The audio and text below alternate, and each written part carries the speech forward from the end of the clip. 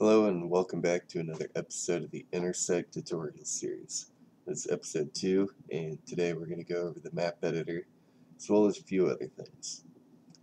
Alright, so let's get to it. Okay, so to start off, one difference you'll notice is that I am using the Intersect Beta 6, which at the time of this video isn't available to the public, but everything about it that we're going to be doing is pretty much the same to version 5. Alright, so first off, I've got my server open, and I wanted to show that if you type help in the server console, a list of things that you can do with the server pops up. So with that said, I'm going to open up my client and log in, and you'll notice right off the bat some differences. The UI is better and we have music. So I already made a character. I'm going to log in with them real quick. So this character does not have administrative access. And if you get stuck somehow like that, if your first character that logs in doesn't become an administrator, if you look on here, there's something you can do. There's power, which sets the administrative access to your user. And to give your character the max power, what you'll want to type is power, your character name, and then power 2. And then you can see there, it'll tell you, their power has been updated on the server and on the client. And then from there, you can do something that's very useful. You can type insert and open up this little admin panel where you can set various things of different users, like sprites, even their own access, and as well as warp to them, and kick and ban and mute and all kinds of other things. Alright, so anyways, on to the map editor. Let's open up this the Intersect editor, and we'll just type in the character that we're using.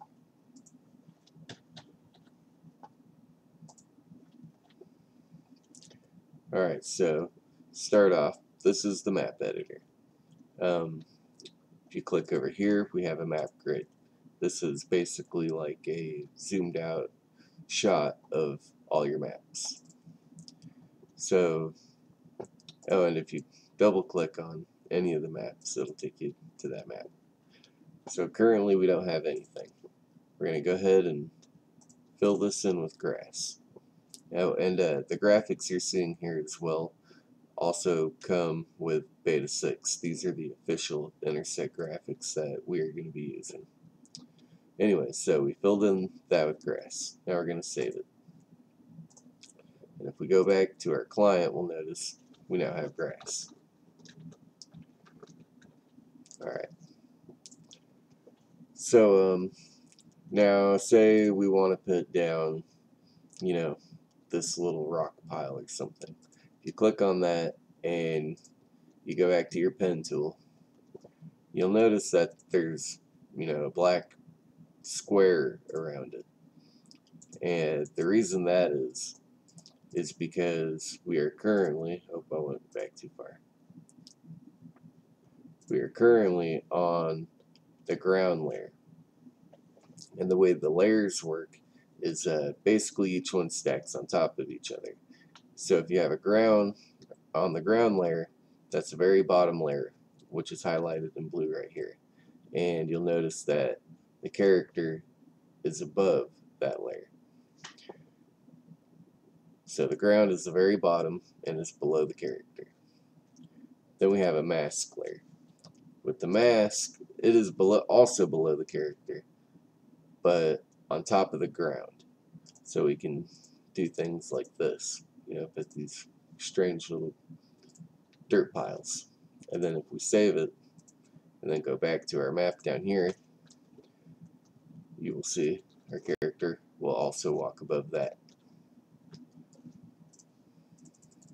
Okay, let's get those away. Alright. Then we have our mask 2, which is the same thing as your mask, except it's on top of the mask layer. See how that works? Then you have fringe. What your fringe layer will do is it stacks on top of all these layers, but is also above your character. So for example, say we highlight the fringe layer and click on this little sand square, and we put them like this, you know, just to show what it'll do. Now we go down here, we walk up here, you'll notice our character is now behind the fringe layer. You've also got the fringe 2 layer, which does the exact same thing as fringe, except it is above the fringe layer. So, let's see here, we'll just go like this with the fringe, then we'll go to fringe 2, we'll select this color, this will go above that one. And if we delete it, it's still there. The fringe layer one is still there, excuse me. Now, say, I don't know, we've got a really detailed map with a whole bunch of stuff on it, and we have various fringe layers, and we want to figure out, you know, what exactly is on what layer. If you right click on your mouse above a layer, you can actually disable that layer, and you won't be able to see it. Just a useful little tip. Okay, so let's get all this stuff out of here. Okay, so the next thing you'll notice is that, you know, you can select your tile set, and for some reason all my tile sets, I think my database is messed up or something, because it says I have like, you know, 1, 2, 3, 4, 5, 6, 7 different versions of each tile set for some weird reason. But anyways, so we're on the ground layer, which is good because I'm gonna show you how to use auto tiles. Auto tiles can be very handy, but limiting as well in some cases. So what an auto tile does is, you'll notice how these tiles right here are in a really specific pattern, right? So if we click on one and say we go to the mask 2 layer because we want this to appear over the ground but under our character, if you click and drag, it'll automatically fill in you know, the tiles around you. So it can be very useful, but very limiting at times, because once you put that down to put something on top of it, you're going to have to go to the next layer, obviously. And sometimes, I don't know, I just feel like that limits you to an extent as how far your map design can go. And we have various different auto tile options. So the first one is the auto tile VX format, which is what the intersect tiles will be in. And it's basically a 2x2 32 block segment up top, and 2 here and 2 here, and it will create, you know, a path for you, or however you would like to think of it.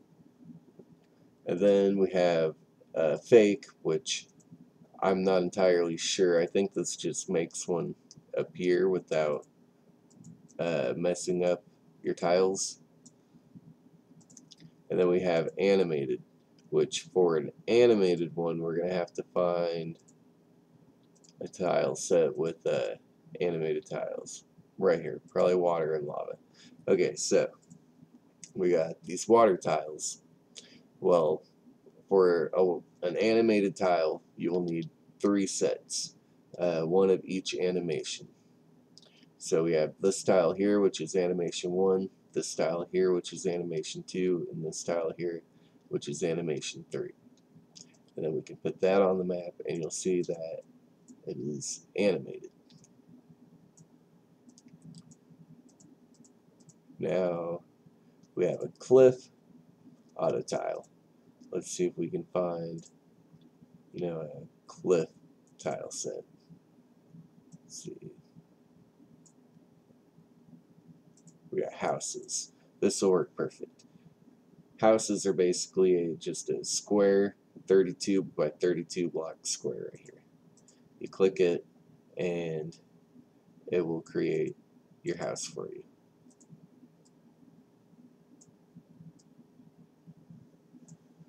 And you can also do it with the roofs, and it works great. We're actually going to put that roof on the fringe layer. That way the character will show it behind it. And then you have the waterfall, which I'm not sure. Let's see, do we have a waterfall tile set? We do. Okay, so the waterfall tile set, the way it works is it'll cycle between these 3 animations. And let's see here, we'll put it on the fringe, and we're just going to go like this with it.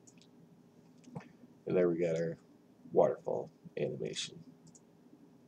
And then you have auto tile for XP format and animated for XP format.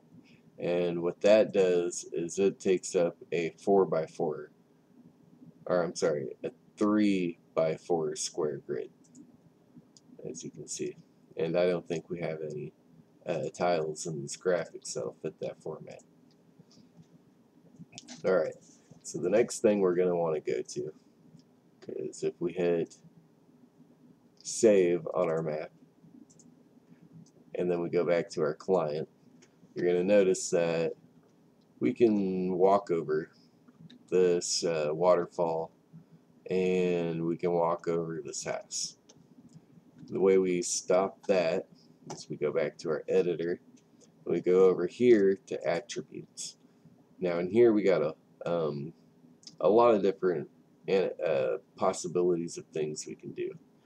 First, we're going to stick to our block, and we're going to block off all the little tile areas that we don't want our player to be able to walk on.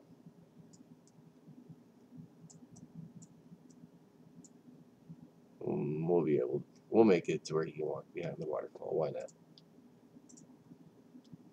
Alright, we saved it. Now let's go back and see what we got.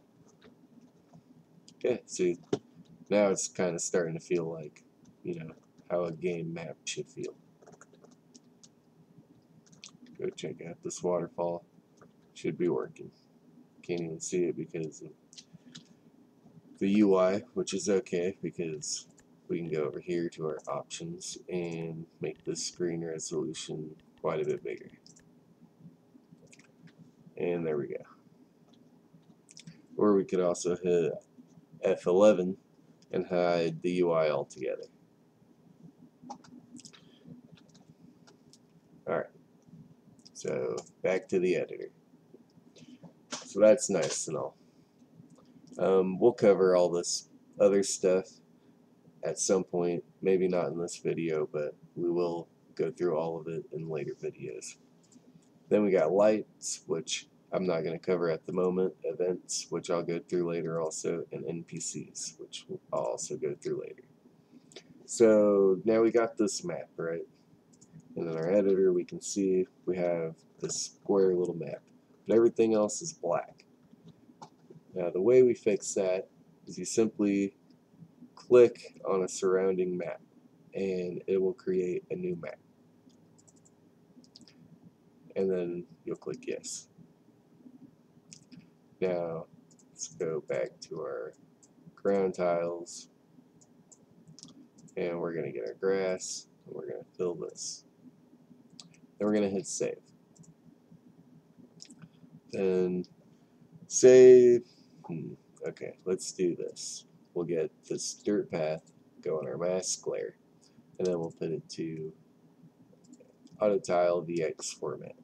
Now, oh, dang it, not what I meant to do.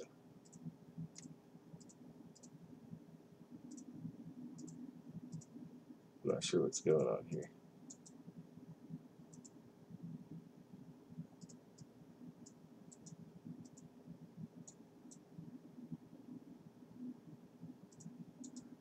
Okay, I see. I put it on the mask 2 layer, like a dummy.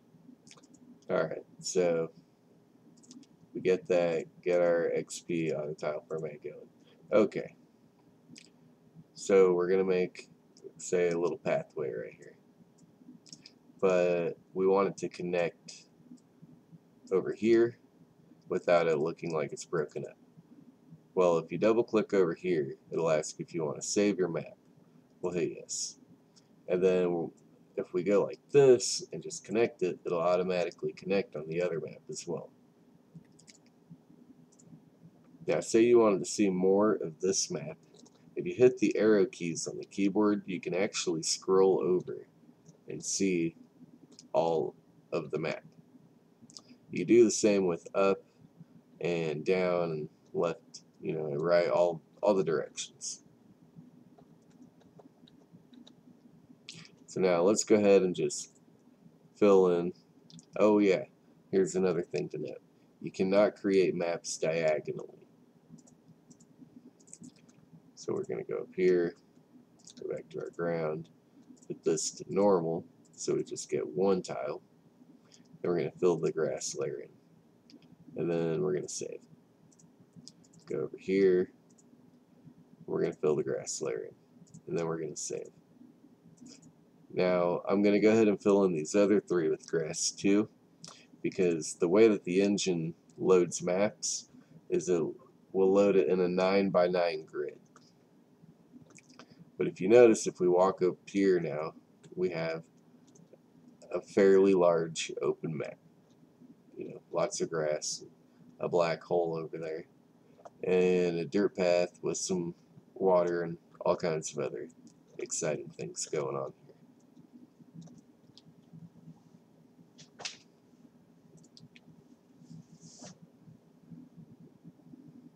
Okay, so say you see we're on this map, and we decide we want this water tile, but we don't want to hunt through all the tile sets we have to get that water tile. Well, that water tile is on the mask layer. So we're going to click on this mask layer, and then we're going to go to this little dropper tool. We're going to click on that. Oh, dang it. Okay. So we're going to click on that. We have to be on the same map, apparently. It'll take us to what we need and set everything automatically. So we'll click back up here. Now let's make some water.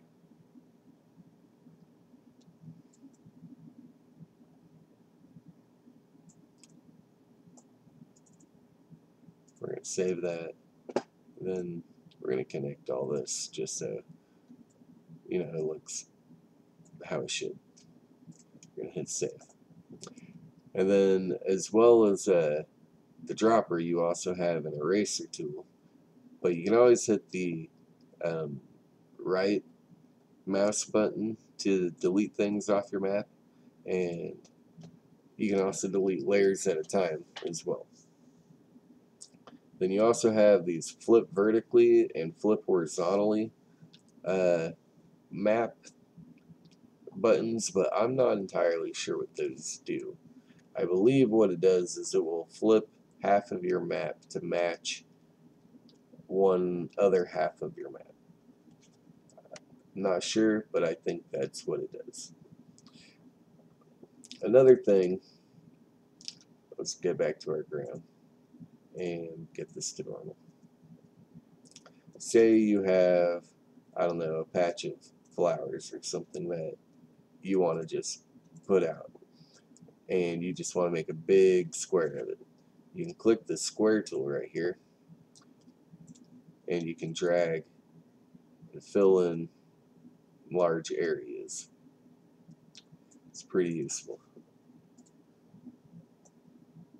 Let's throw some flowers here. Why not? Save that. Okay, so that kind of shows you how to decorate your maps. Let's get into some more of the specifics of the map. Now, if you go down here to map properties, you can set things like your music and sound, the name, brightness, all kinds of other things. So let's go ahead and do that. Let's find, I don't know, an interesting sounding, dark fantasy open, looping. We'll go with that. And then we're going to hit save. Now we've got some music to go with our map. And it sounds interesting, you know, more lively. Now you can do other things like select fogs and the speed of fogs, which I guess we don't have any fogs right now. You can set the name of the map. We're just going to name it test map. Alright, and then you have a thing right here called zone type, which you have normal, safe, and arena. Basically, normal means that you can attack enemies and players, or enemies and I believe players maybe, I can't remember for sure on that one. And then you have safe, which means you can't attack anything. And then you have arena, which is for players, you know, PvP combat. We're just going to leave it to normal. Then down here you have your brightness and is indoors. So if you make it your is indoors to true, and then do something like, say, change your brightness to 25, you'll notice that it gets darker. That's because we don't have a light source to light it up. So let's go over here to our lights. Now if we click on a random area, let's say we'll give this water a light source. Now we can go here, select our color. We're going to give it this blue color. We're going to go OK. Now the size of it, we're going to go ahead and, I don't know, we'll make it large. Say 200.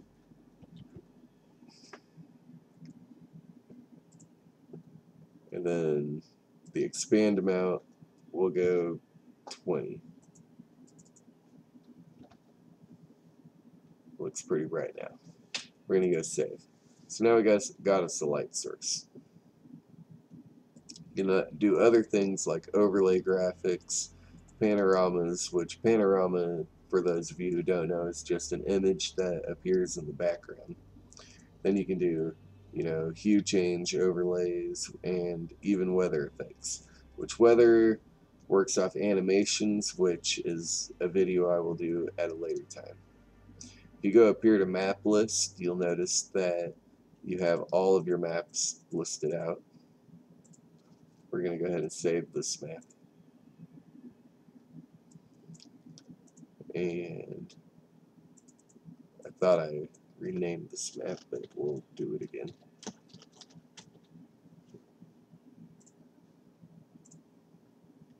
Okay. So up here, you can order your maps chronologically. You can select the current map that you're on. If you are working on a map and you want to know where it is in your map list, and you hit this button, it'll highlight the map that you're working on. You can click this to create a new map, and this will create a map that is not connected to any of the maps that are connected here. So basically, if you're doing a transition into like indoors or cave or something like that, this would work really great. Then you can create a folder. And within this folder, you can put your maps, which for some reason doesn't seem to want to create a new folder for me. Alright, you can also rename your maps and even delete your maps. Now, let's go back up here to our map grid. We'll notice that these are all green. If you hit this refresh button, you can